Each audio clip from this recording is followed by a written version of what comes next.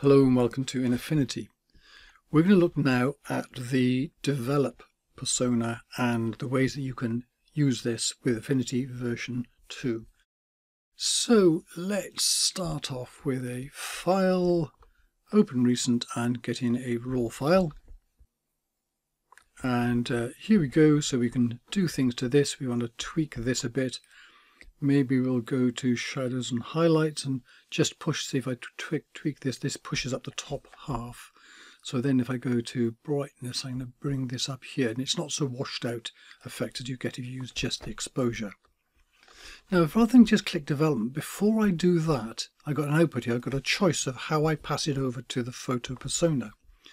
And I can pass it over just a simple pixel layer, so it rasterizes it to pixel, in which it uses the assistant setup here. You go 16-bit RGB. You can also send it over as 32-bit.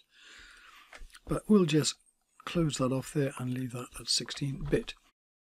You can use the raw layer embed, in which it takes a copy of the raw file and embeds that into the AF photo file when you save it.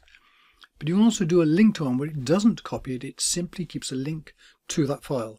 When you do the linked one, you've got to keep the relative positions of the AF photo file and the original raw file close to one another. So have them in subdirectories, for example,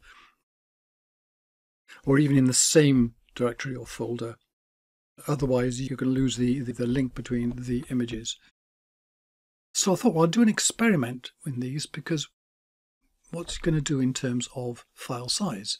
So here we go. So here's the original. It's a Sony RAW file. It's a compressed RAW, which is 42 meg, which is quite big for a single picture, but that's the way we go these days. If you do a pixel layer, then, which is the standard version 1 method, you get a huge difference. Look at this. It's gone up to nearly 270 megapixels, or megabytes on this. These are bytes, not pixels. And in the version 2, number 2 here, I've got the embedded RAW. So now I'm going up to the output here and put it into embedded. And now this goes up even more to 315, because you've got all the raw information and so on in there. So that's 315 megabytes for one image.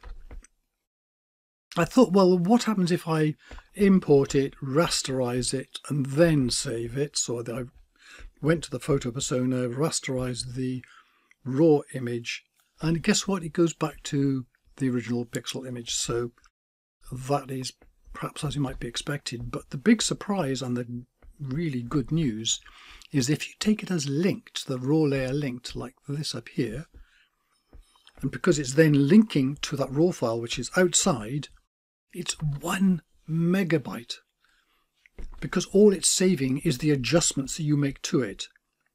Of course, if you do add in pixel layers and so on, you can do this, but with basic adjustments, all I did was I brought the thing, I went to the photo persona, and I saved it from there, and that's what it went down to. And I even did the same. I duplicated, so I had 2 copies of that linked file in there. Very little difference. So if you want to keep .af photo files without them clogging up your hard drive or other space you use, this is a really good way to do it, but you've got to be disciplined about that. Okay, next one, let's look at what we do here. So we'll go to the linked file here, we'll keep it linked, and I go to develop. So I'm going to develop, I'll do a little bit here first. What I was going to do is going to get the blemish removal tool here, and I go down to this right square bracket, so I can click on there and then drag it to where I want it to copy from, and then it'll blend that in there. So I'm fixing that dust bunny here. Okay, so now let's do a develop.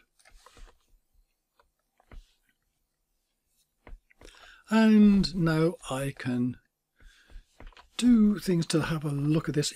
Here's the thing is, if I want to say, how do I know whether this is a raw file? Because it's just a file name where it came from. If I hover over the left there, it says raw. But often the cursor is sitting on top of it, so I can't see it. So the thing to do is put the cursor in at the bottom and move the cursor up, And there you go. That tooltip which says it's a raw file is now quite visible. That's a little tweak. To go back into the develop persona, there's 3 ways to do that. One is to just double click the icon there, and notice it does take a while to get there, so hang on, be patient with it. So I'll go cancel to go back to the photo persona. I can do the same. I can go to the develop persona and just click here. There we go, back to the develop, or the cancel out of that. And the third way is go to the move tool and click on develop image here. And now with this being able to go back, I can go back and tweak and adjust things here. So let's go back into here. One of the things I didn't mention in the overview, but it's worth just re-mentioning here, is if you do anything to try and write on this layer, for example doing cloning or inpaint and so on, the assistant will convert this into a pixel layer. You can still carry on doing it, but you'll then have an embedded pixel layer, and you won't have the benefit of being able to go back and readjust the things you did in the raw persona. In the develop mode, you can also get a thing called show layers, and I'll show you what happens with this here. So if, for example, I put now let's put a curves on here, and first of all I'm actually going to drag it above here, so I'm just going to darken the picture, because this is going to show how it works with this. So I put on that there down here, and I go to just go back to the develop persona this way. I'm going to select a layer. I've got to select that one. That's the one. So now you can see here this has got the darkened image, so it's taking that curves into account. If I click on the show all layers here, because that normally is left on, turn that off, now I've got back to looking at just the developed raw image in that photo stack, and that puts that back on again. So I've just cancelled back to here. So that show layers, I can turn on and off what's up here. But watch what happens now. If I put that down there as a child, so I dragged it onto that, so this is now a child of this, same effect, looks the same, but now if I go back up here, and if I turn the show layers here on and off, there's no effect. And it's because this is a child, so it's treating this as a layer, so this is going with it. So that's a question. Is that a bug? I don't know, because if you look at this here, now if I put in, say, something like a, let's put a bit of vibrance here, and that's so this goes, drag that above, so that appears above here, so this calculates the curves first, and then it puts in the vibrance. And then I'll turn down in here the saturation, here goes, so that the flowers now are not standing out so much. I've done it for quite a significant effect, so you can tell the difference. And I now click on the raw layer, and I go back up here to the develop persona. Now if I click on the show all layers, turn that on and off, see I'm turning on and off the vibrance, but I'm keeping the curves. So I go back down to here. So in other words, when I'm doing that show layers, it's keeping the curves here, but it's turning on and off the curves above. So in other words, if you want to go back and do a show layers, then you want to understand that what you put down here as a child won't be changeable, what you put above is. And that's something you might actually want to do, and you might find that useful. You can also do multiple layers on here. So I'm just going to go down to the history and go back to the beginning on this. So I can take that, hit Control J, and I got a duplicate layer here. And so I can do different things with this. So I can, for example, I can put a mask on this. So let's put the bottom one on here. Then I'm going to put let's put a basic curves on that and just darken that one a bit. You can't see it. Let's turn off the top layer there. I can see through what we're doing now. Put that one there.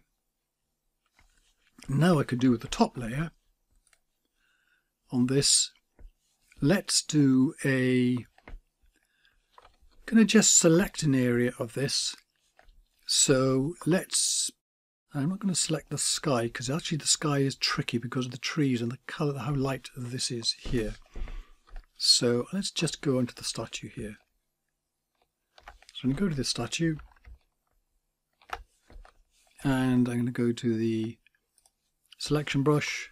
I'll do this fairly quickly, so I've got snap to edges on here. And I'll just kind of like go down over this and then make a bit smaller to get in the small bits. Alt click to go back the other way.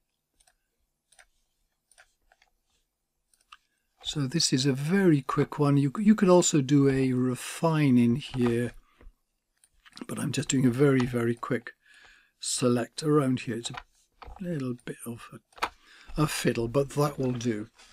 So I've selected this here.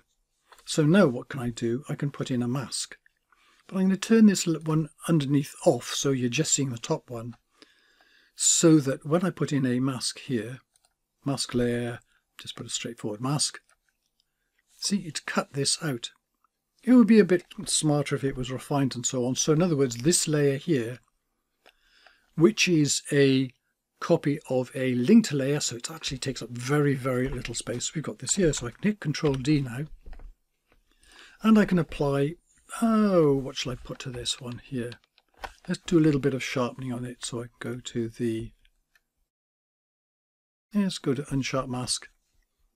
Turn up the radius to 1-ish and turn up the factor there, so you're making that sharper. Then when I turn on the layer underneath, you can see I've got this sharpened part of the image, but I've done this through two things. Yes, there are different ways of doing this. Let's drag that unsharp onto there, so it's only doing that as it should do. So I've got this first layer up here, this layer is the sharpening, and the next one down here is the slight darkening. So in other words, you've got the ability to use multiple layers like this.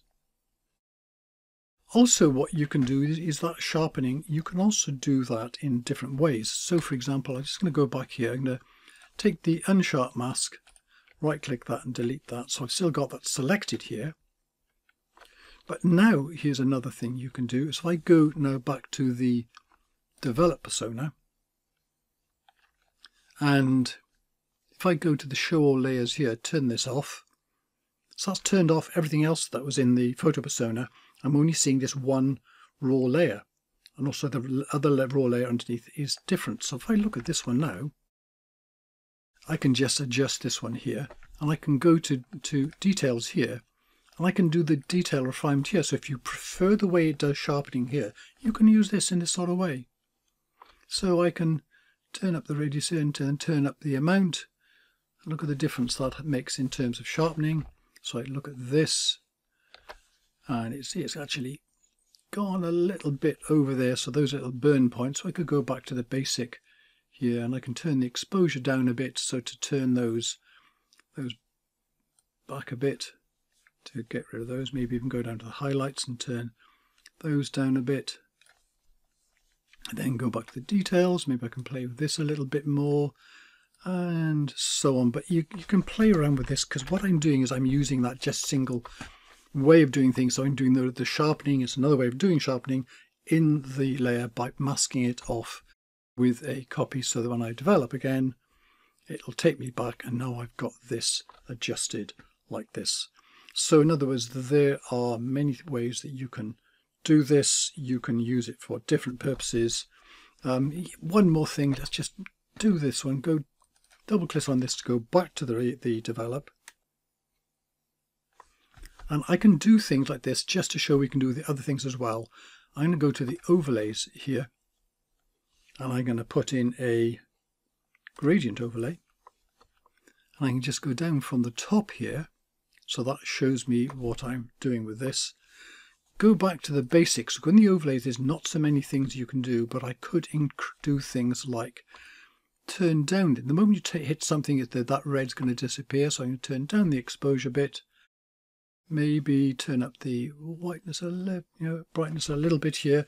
But what we've got now is we're putting a bit of a gradient into the sky here, and then develop that. So you can use those overlays as well. In other words, all the features that you can do normally in the raw layer and the develop persona, you can do and have and go backwards and forward to it. So there we go. That's a few more things that you can do within the develop persona and going backwards and forwards to the photo persona. And a really good thing that I'm certainly going to be doing is use the linked copies so that I can then keep my .af photo files and not have them clogging up large amounts of disk space. That's it, and thank you very much for watching.